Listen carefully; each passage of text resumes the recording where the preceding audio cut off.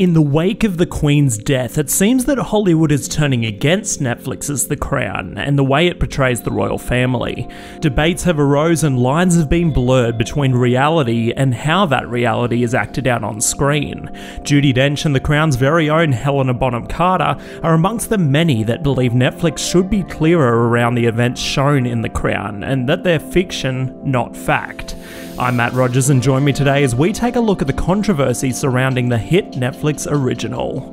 Now, I'm bringing all the latest news and updates for The Crown and delivering it straight to your subscription feed. So to stay up to date and support the channel, be sure to hit that like button, subscribe, and ring that bell to not miss a single thing.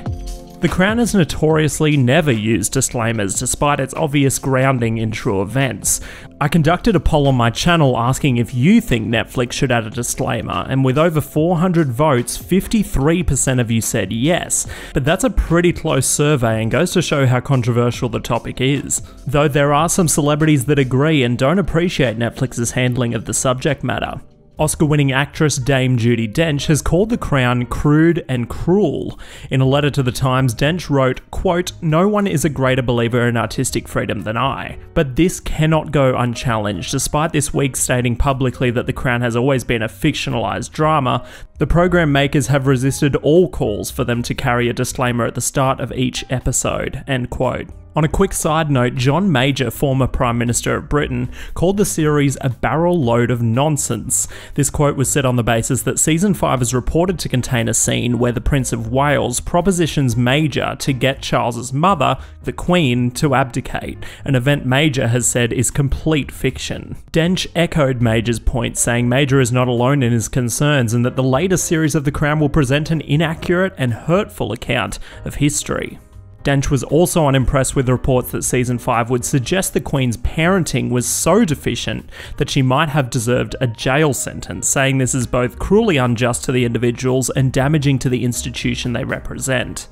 Dench has her reasons for her opinions, as she's not only played royalty in film, but off-screen was appointed an Officer of the Order of the British Empire in 1970, made a Dame in 1988, and appointed a Companion of Honour by Queen Elizabeth II in 2005. But on a more personal level, Dench is known to be a friend to Queen Consort Camilla, visiting the Isle of Wight with her a few years back in 2018. But celebrities wanting a disclaimer include The Crown's on-screen royal family too. Helena Bonham Carter, who played Princess Margaret in seasons 3 and 4, said in a 2020 interview, quote, "There is a distinction between our version and the real version of royal history. It is dramatised, and I do feel very strongly because I think we have a moral responsibility to say, hang on guys, this is not a drama doc, we're making a drama, so they are two different entities," end quote. My personal opinion is that viewers of the show should exercise at least a small amount of critical thinking.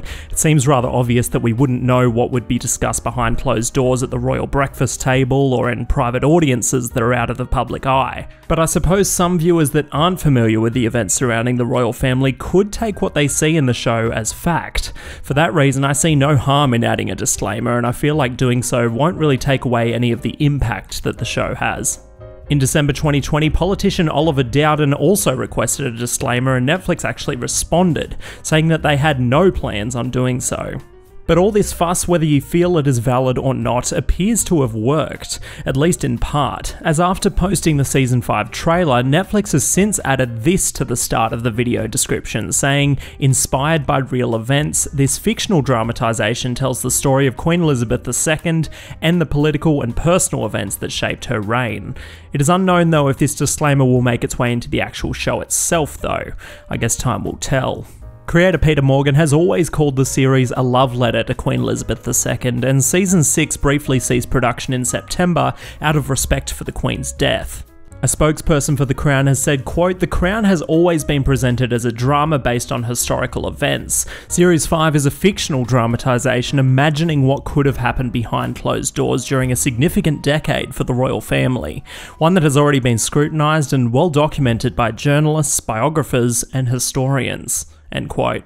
But who is in the right here? I'd love to hear what you think, so let me know. I'll be down there in the comments. But if you haven't already, be sure to subscribe for weekly videos covering your favourite movies and TV shows. If you subscribe during this video, then welcome aboard, and if you had a good time hanging out, then spank that like button.